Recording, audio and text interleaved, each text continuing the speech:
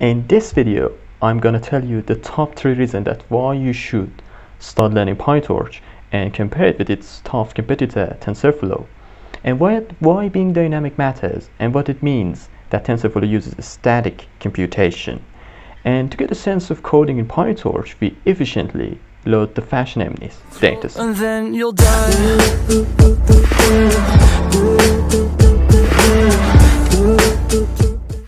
The third reason that I want to start with is performance. Unfortunately, there is no official benchmarking, and that means a lot of people around the world are experimenting with this framework independently, and the results are not unique and sometimes are contrasting. That's because it depends on many things, like the architecture of your neural network. Is it CNN or RNN?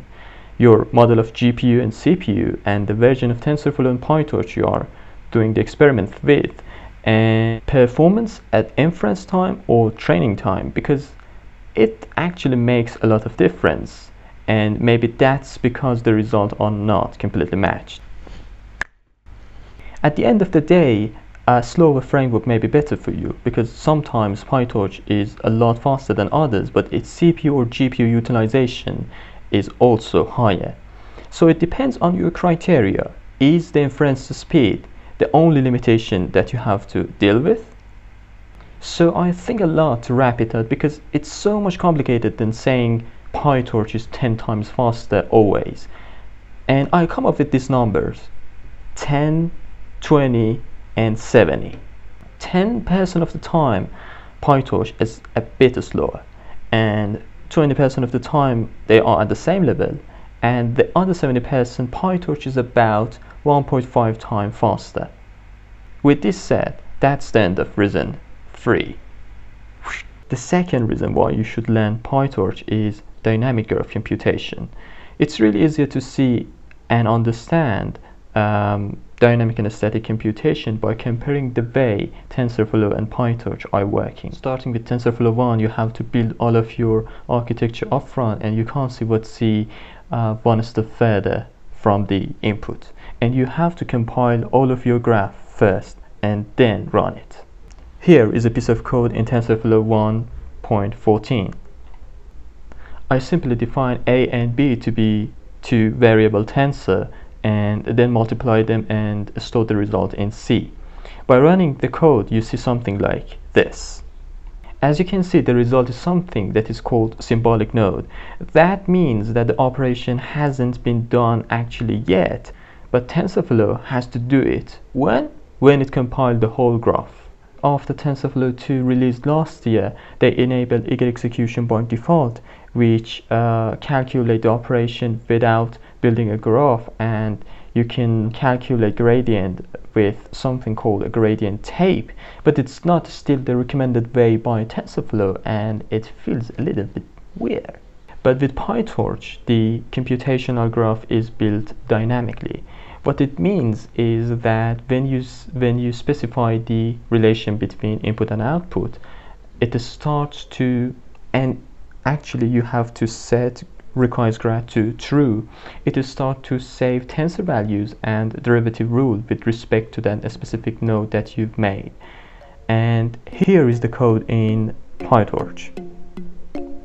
Here, when you run the code, you see easily is 50. And that's the reason why it is really easy to use and understand. And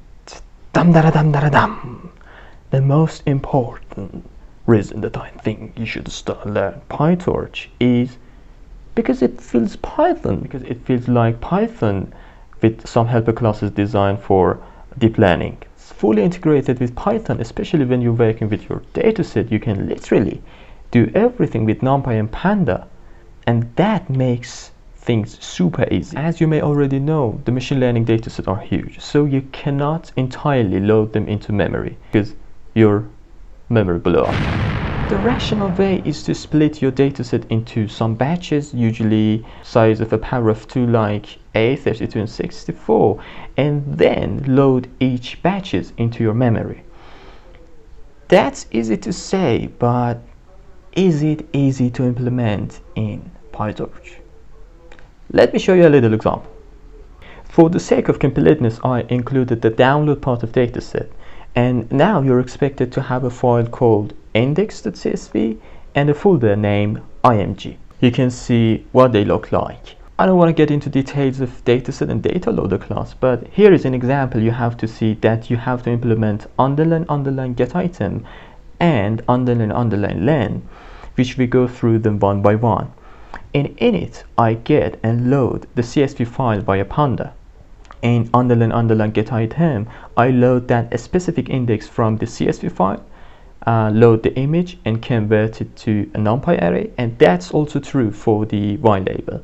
And then just I return the image and the label as a tuple. As a little of test here, I made an object of my class and passed the CSV file, and then print the length of my dataset, which ends to calling underline len, and then I use the train loader, which splits my dataset into batches of 64 because I passed the 64 as a parameter, and then returns me an iterator.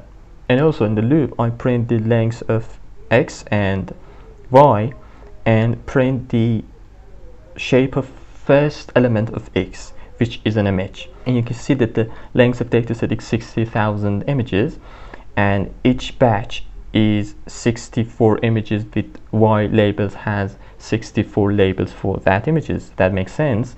And each image is 28 by 28. So everything works fine here. So it was a kind of in-depth introduction to Pytorch.